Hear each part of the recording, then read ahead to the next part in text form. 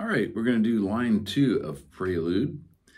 Line 2 is very similar to line 1 in two parts. It has the same D minor, it has the same G7 to the G7 with the B in the bass, which is exactly like the third and fourth measure of the first line.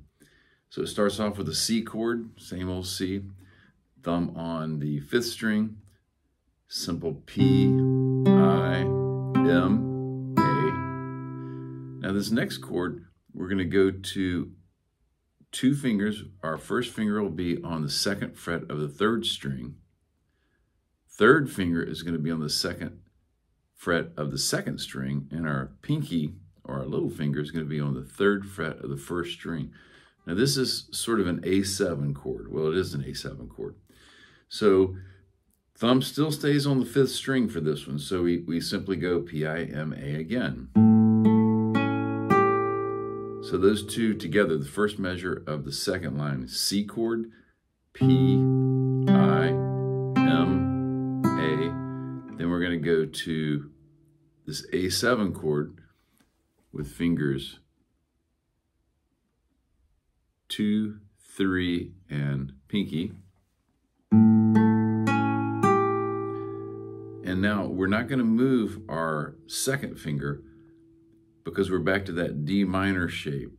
So we just take our pinky, put it on the 2nd string, drop our 1st finger on the 1st string, and our 3rd finger is hovering because it's going to have to go on the 3rd fret again of the 4th string. So then we go thumbs on 4, P-I-M-A,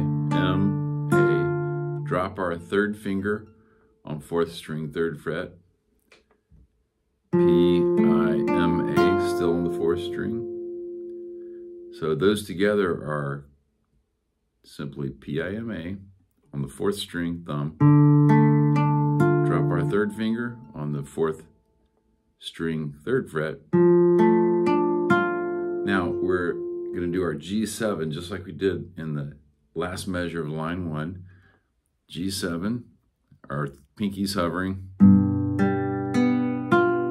Drop our pinky on the 3rd fret, just like we did before. You can lift your 3rd finger or you can leave it down. Thumb goes to the 5th string. So the G7 is 6th string thumb on the picking side. Then thumb goes to the 5th string. We drop our pinky. And then we simply play a C chord and a G7 with our... So the C chord, of course, our thumb's on the 5th string, G7. So let's go through that whole line really slowly. Here we go. So we got our C chord. Then we go to our A7. To our D minor.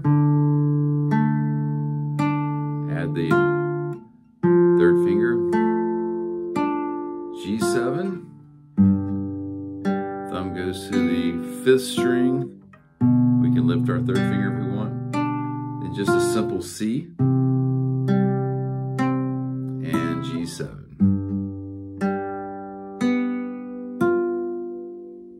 So the first 2 lines together should sound something like this. Let's see if I can play them.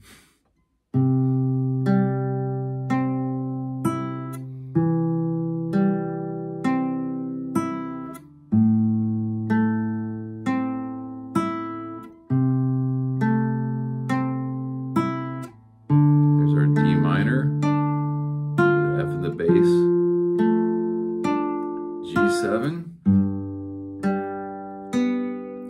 B in the bass,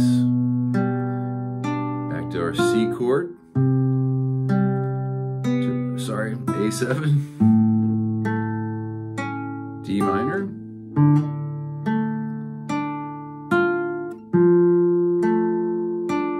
G7, B in the bass, C, G7. Mistakes and all. Okay, so that's the second line.